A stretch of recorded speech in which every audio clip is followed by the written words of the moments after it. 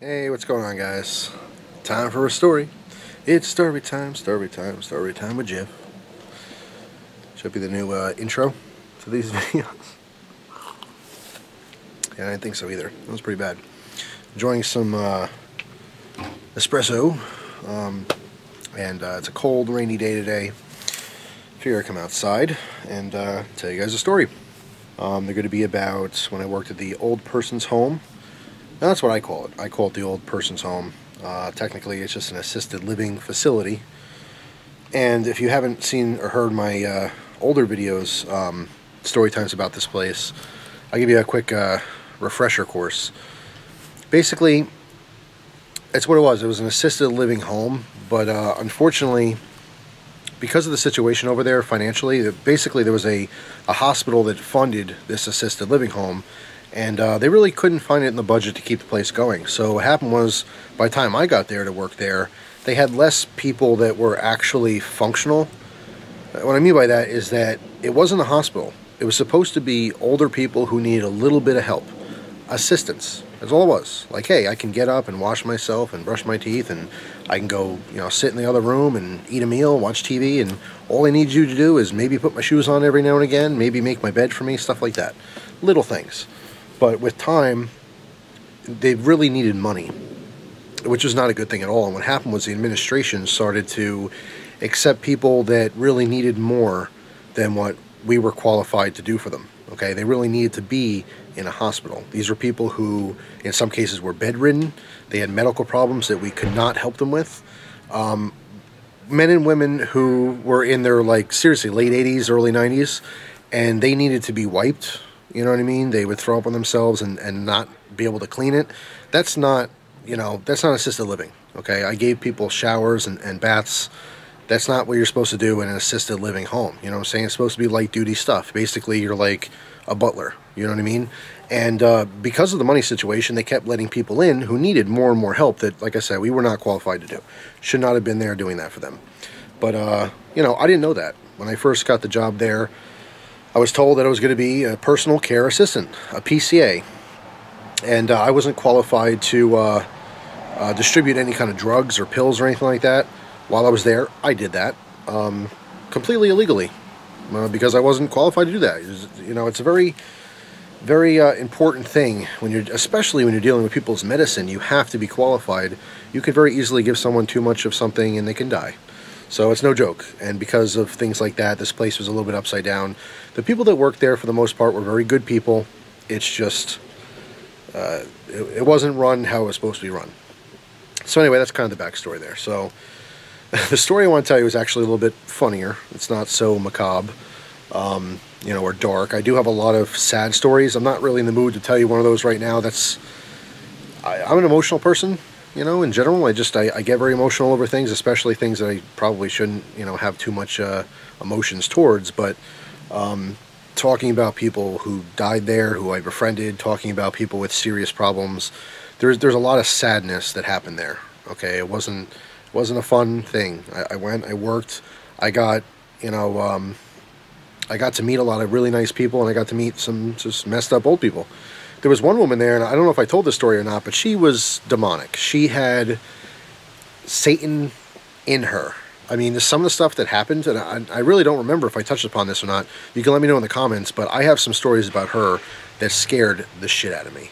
Really scared. Oh, by the way, it might be a little profanity in this video. Sorry for not giving you a profanity heads up, but now you got one. If you got little kids, don't want to hear a couple curse words or cuss words, depending on where you live. There's not going to be too much in this video, but just might be one or two. So, actually, the story I'm telling you, there's definitely one. Dropping an F-bomb. Can't wait. You excited? I'm excited. So, anyway, what was I talking about? I got distracted there. Yeah, the woman who had a demon in her. I mean, I'm talking about some serious. She needed a real exorcism, rather. Very, very scary stuff. In fact, I had an experience with her, and it was literally the scariest thing that's ever happened to me in my entire life.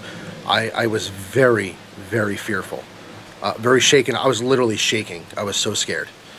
So if I didn't tell those stories, please let me know in the comments. I'll certainly tell those in the future.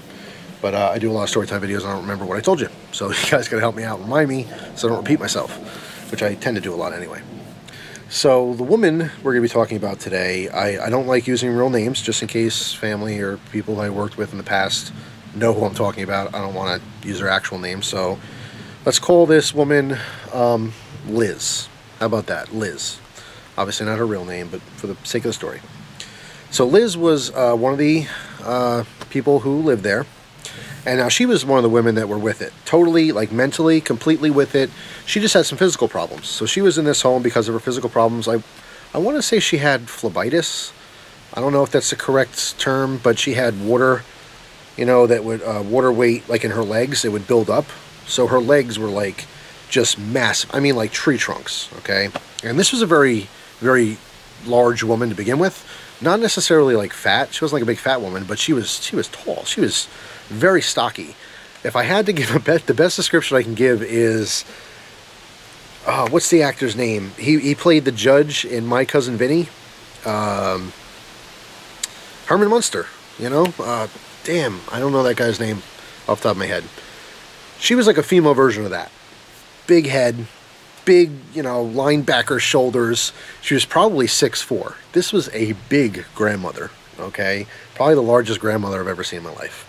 Very, very sweet woman. Wonderful, sweet woman. Had great conversations because mentally she was all there. You could talk to her for hours. She had lots of stuff to say, and she was always very positive person, which was great. Very cool.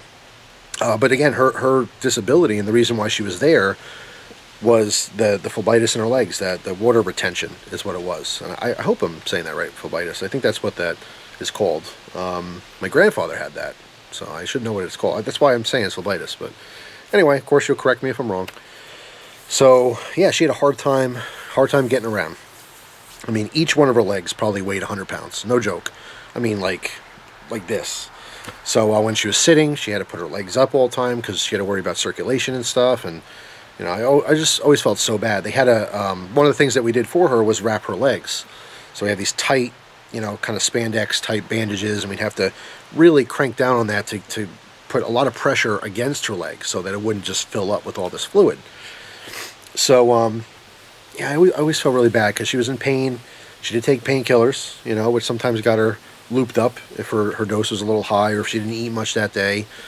Sometimes she would get a little wacky, and you'd be able to tell, you know, because, like I said, she was all there mentally. Half the people that were there because they couldn't cope with life on a mental level, and the other half because of a physical ailment. But, yeah, sometimes she started talking funny. You knew it's because, you know, she wasn't losing it. She just didn't eat enough, or her medication was too high that day, or whatever. Because, like I said, this place was semi-pro. Not really a 100% professional environment. People there, some of them were trained. There were some, you know, were registered nurses there and stuff. But, you know, it is what it is. So, anyway, the story I'm going to tell you is about Liz's obsession with puzzles. Now, we had a rec room, okay? It's kind of in the middle of the building. There was one wing this way, one wing that way, and a center place where the dining room, kitchen area was, and then there was a rec room. Now, in the rec room, we would have activities like bingo, as you would imagine.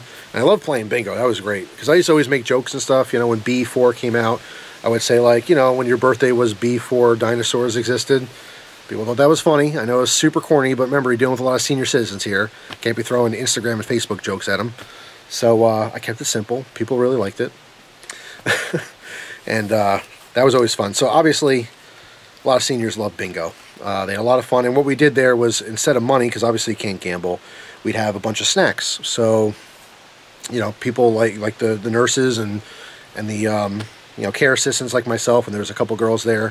And I have other stories about, there's one particular girl I'm going to talk about in the future. I have a kind of an awkward, very personal, funny story about that. So stay tuned for that.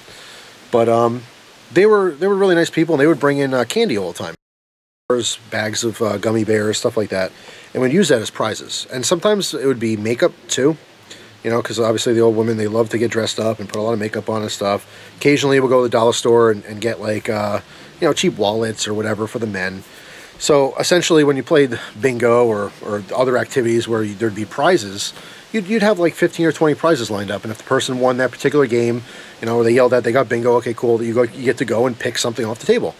They made it fun for them, you know, a little sweet treat for later, and you know, or a little toy, you know, adult toy, I guess, senior toy. But they appreciate that kind of stuff, and it was something they look forward to, and that's kind of the point of the rec room, was to keep them mentally going. You know what I mean? Because you can't just sit and just rot away. You have to be active. Anyone can tell you that, not just senior homes, but a lot of people are very, you know, work-minded, and they just, their whole life, they go to work, they come home, they go to work, and that's their life. And when you don't have work anymore, when you retire, some people just wither away. They don't know what to do with themselves. They need structure. So to get up and, okay, breakfast is at this time and lunch is at this time, and, you know, the rec room is going to be open from this time, it gives them stability. And a lot of seniors grew up in an era, a time period where you had stability in your life. It's not like today where, you know, people just get up when they want, you know, and don't have anything to do that day, or most days for some people. Every day for people out there that I know of. But, you know, they needed that structure, so it's something they look forward to. Bingo was one of those things. We had memory ball, where it was like or story ball, I forget what we called it. It was an inflatable ball, and they had subjects on it. And you'd throw it. You'd sit in a circle, and you'd throw the inflatable ball, and someone would catch it, and they'd have to tell, you know, whatever subject that was facing them, they'd have to tell a story. You know, they're all old, so they all have lots of stories, you know. And that was fun, too. That brought back a lot of memories. And we used to have a book, actually not a book, it was a monthly publication. I think it was called Nostalgia magazine, something like that. And it would just have throwback stuff. It would show, hey, remember when you cooked on this type of pan? Remember when these chairs existed? Crap like that. And it was cool for me because I didn't know any of that stuff. It was all basically stuff you'd see in, you know, antique shops, you know. But these people grew up, you know, using that, or their mothers or fathers had that kind of stuff. So I actually really enjoyed a lot of the rec activities that we did together. And to be honest, when I worked there, I was the only new person. Everyone who was there was already there for a while. So they kind of got bored of doing that kind of stuff, and for me it was fresh and new, and I got a kick out of making people laugh. I really enjoyed bringing some kind of joy to these people's lives, because again, you're living in this home, it's very mundane. A lot of people just, and most seniors don't want to be there. Their kids put them there, you know, because they don't know what to do with them, or they can't afford, you know, to keep their house going, whatever. A lot of times what happens is, you know, a couple grows old together, they have kids, grandkids, you know, maybe the wife passes away, and the guy can't afford the house, you know. What was that? Damn squirrels are throwing shit at me. I'll tell you, now it's fall. I heard this yesterday, too. They were throwing them at the car. You know how much I love squirrels. They're going around the trees. Obviously, I live in the woods, you could say. Let me take off here for a second and show you this. I can figure out my tripod I've been using for 50 years.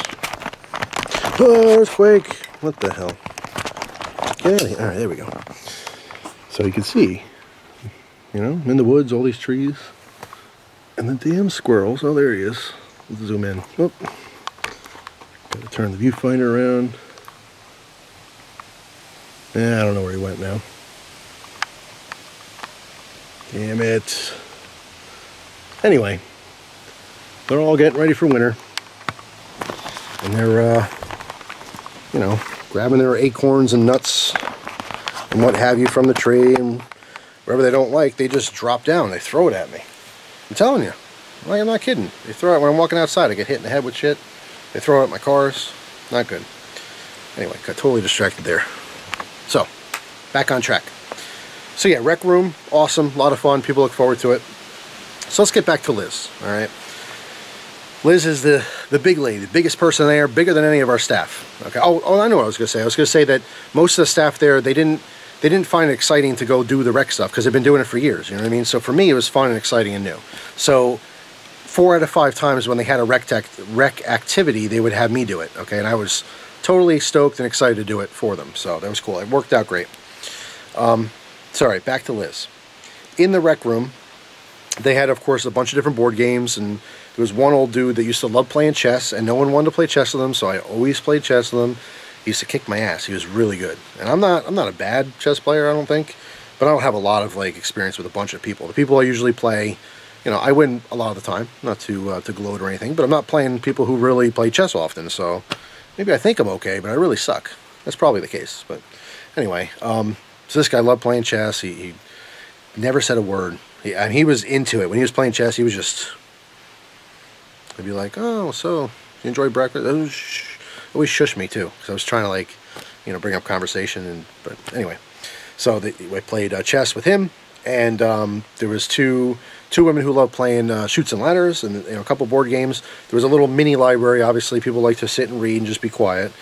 But there was a table when you first walked into the rec room. It was on the left-hand side, and this table had a community puzzle. All right, so there were usually like a 1,000-piece puzzle, and it had actual puzzle mat. So it was like kind of like a felt board, and you had a spot for all the extra pieces, and then right in the middle is where you formed your puzzle. Now Liz was obsessed with the puzzles. Loved doing puzzles. That's the only thing she really looked forward to. Okay, she liked playing bingo, and that's cool and everything because you win little prizes, but she didn't play any of the board games. She didn't like to read. She just liked to do the puzzles. And usually they were pretty difficult puzzles. It was a pretty busy picture and 1,000 pieces. I don't know if anyone watching this does puzzles, but if you don't normally do puzzles, a 1,000-piece puzzle on a really busy picture, it's difficult. It takes time. And that's the whole idea, is it killed time. She didn't like being there. I guess her kids made her go there because they didn't know where to put her. And that kind of sucks, whatever the situation was, they couldn't live with her, whatever it was. So that's what she looked forward to. That was Liz's activity, was doing the puzzle. Now, everyone there knew that. Now, this was a community puzzle, so people would come and they would kind of add to it a little bit, and she didn't mind all that much if you added pieces. Like, let's say she had a chunk of like 10 or 15 pieces for the corner. She'd get all the edge pieces together, whatever. And someone might come, and sit there for 5 or 10 minutes when she wasn't there, and, go ahead and just kind of add to it.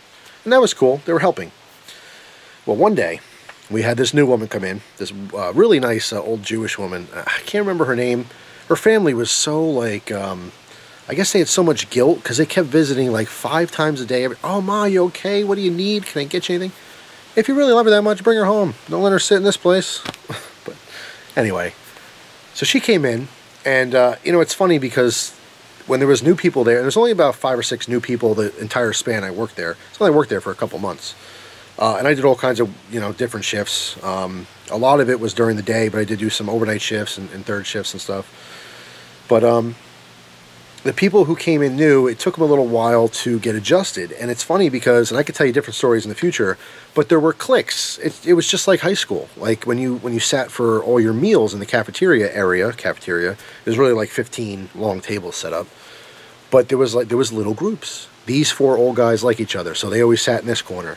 And then these women were like the talkative women, and then, if you kind of want to keep yourself, it was this table, and that was the quiet women. It was just like high school. There was all these different old people cliques. And so this new Jewish woman came in, and she really wanted to fit in, and she wanted to be part of the popular girls table, I suppose. That was the equivalent of it, the talkative, women that kind of took charge. And that's where Liz was. She sat over there. And they didn't want her there. She just didn't fit in because she was like a tattletale. Now, I don't have a personal opinion on it, but she would tattle on everyone when they did something wrong or she saw something. She'd literally just point out, oh, so-and-so, she's got 2 Jellos, she shouldn't have 2 Jellos. So these women didn't want her there, so she didn't really fit in all that well. So skip forward like a couple weeks of her being there. Eventually, because there was a couple times where they're yelling at each other, we have to actually break up a verbal fight with these old ladies. All right, you talk about people that are well into their 80s and 90s. I think the oldest person that was there was 97 and still alive when I left, by the way. Did not, she was a healthy 97. Who knows how long she lived? She could still be alive now. I have no idea. But anyway, so this Jewish woman, she didn't quite fit in, and she used to piss off these other girls, including Liz. Now, one day, this cracks me up. One day, Liz gets up, and it's about maybe, 10 or 11 in the morning. They get up earlier than that, so this is around lunchtime or so. And after lunch, everyone disperses, and Liz goes to do her puzzle, and the Jewish woman comes over. And the Jewish woman says, oh, can I do the puzzle with you? And Liz is like, she didn't want to be mean, but she basically said no. Like, I'm just going to do this in a little bit. You can come by, and see if you want to add to it. And she was very specific about that, add to it. Because that's what, people would do. They come over. Everyone kind of knew that was her thing. It's the only thing she really, really got excited about. So people generally stayed away from it. It was usually empty. And if Liz wasn't there, someone else came there. They were there for like 5 minutes and left. No one really hung out there. Most people weren't interested in doing puzzles except for Liz. So anyway, this one particular day, after lunch, Liz gets up, goes to the bathroom, or goes to her room, whatever she did, I don't know. And then I see this Jewish woman sitting there. Now, I'm running a rec activity. I think we were doing some kind of a, oh man, it was out, I don't remember exactly, something physical outside. Passing a ball, or, I don't know, lawn bowling with plastic balls. I forget what it was, but we're doing an outside activity, and that was something that you didn't have to participate in. It was basically just a volunteer thing. Whoever wanted to go outside, get a little exercise on the lawn, roll the ball, whatever they were doing, can certainly join, but not everyone did that. When we had those outside activities, they weren't like, certain things were mandatory to do, like the reading thing was mandatory to keep everyone's brain going, you know, but a lot of the other activities weren't. So, like, half the people did it, and the other half didn't want to do it. So anyway, so I see the old Jewish woman sitting at the puzzle table, and I see her, there's chunks of puzzles put together. I see her taking the pieces apart. So I'm thinking, Jesus. And I walked over and asked, I'm like, oh, you know, you want some help or something? Maybe I can help you, show you where these go. She's like, oh, no, I'm fine, I'm fine. She's very nice. I'm like, okay, no big deal. So we went outside, did the whole activity. Oh, well, a squirrel. Damn squirrel. And when we came inside, I saw Liz walk by, and I'm thinking in the back of my mind, and I'm doing other things too, I'm not just focused just on this, but I see her walk by and I'm thinking, man, you know, I wonder if she's like, you know, working on the puzzle with her, because I don't know if she really wanted those pieces taken apart. So I'm walking past where the bathroom is, the men's bathroom, and I hear, motherfucker. Holy shit. And she screamed it. Liz got to the table, saw that this woman took apart her puzzle that she's working on for probably 2 or 3 weeks already at this point. Because when she was all done, she'd put all these puzzles together, and then we'd shellac them or put the Elmer's glue on the back, whatever, to keep it together, and we'd put it in a frame and hang them. And she just yelled, motherfucker. Everyone in the whole place just completely stopped what they did, and they're like, they were like scared. Because remember, this is like a, you know, a huge woman too. Like, she could probably take me, honestly. If I mean, she put up a fight. I would like to think that I could kick her ass, but wouldn't be easy. Wouldn't be easy. If she seriously went around and King Kong'd it and started throwing chairs and stuff, I might be hanging on her arm while she's manhandling me, you know? I don't know. She's a big lady. She was pissed. And now, at this point, I've been working there for probably 2 months, and I've never seen her angry about anything. She was always very neutral, very polite, very nice. When she yelled that, I was like, oh my God. I immediately knew what it was because I saw her messing with the puzzle earlier in the day. And then I ran over the rec room, as did 2 different nurses that were there, and she got up and she threw the chair. She just like palmed the chair and threw it like halfway across the room and stormed out. And then, you know, she didn't run because of her legs, but she kind of like quickly, you know, shuffled back to her room. I'm thinking, oh my God. You know, at the time it was very serious. Thinking about it now, it's hilarious. You can always go back and think of, you know, bad or negative moments and laugh at them, because that's what you have to do. You know, you either laugh or cry in life, and sometimes you gotta laugh. But I'll never forget that. I know it's a silly, maybe insignificant moment, you know, hearing this story for a lot of you guys, but it was very out of her character. It was very surprising, and I mean, I've never seen her that pissed, and even after that, I've never seen her pissed at all after that. Now, for most of that day, or actually all that day, and most of the next day, she didn't come out of her room. She missed breakfast, lunch, and dinner. We would bring it to her room, you know, and she didn't say anything to anyone. Everyone knew what the deal was, okay? Now, after that, we started giving her puzzles to do in her room privately, and it only took about a week, and she got over the whole thing, and she actually apologized to, she went to all the staff members and you know, said, I'm so sorry for my outrage and stuff, but, like, I was actually a little concerned that I would have to try, like, I didn't know if she was going to start attacking the woman, you know, or go to her room and rip her doors off the hinges, which she probably could.